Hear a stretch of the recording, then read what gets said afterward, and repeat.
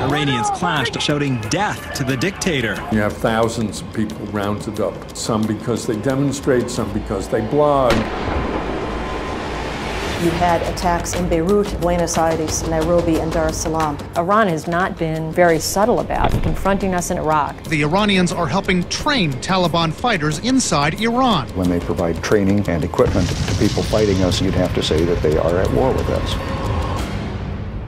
Nuclear experts have found unexplained traces of plutonium and highly enriched uranium. Once the Iranian missiles are up and running on launching pads in Lebanon, they can reach Western targets. When Mahmoud Ahmadinejad talks about a world without America being achievable, he could mean one thing.